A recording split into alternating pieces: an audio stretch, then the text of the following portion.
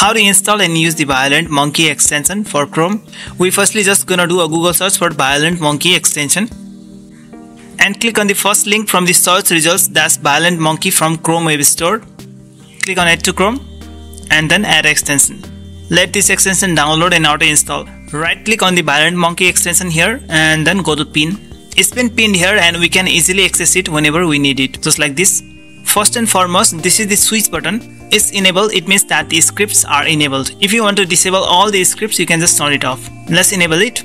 Go to settings here and it brings you this page here.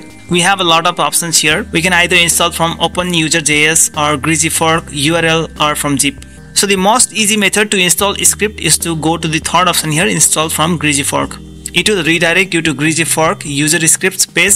You can either search scripts from here or you can just manually scroll down and check the script and choose any script that you like. Suppose I want to install this script, so click on this script here and we get this page to install this script. Click on this button, install.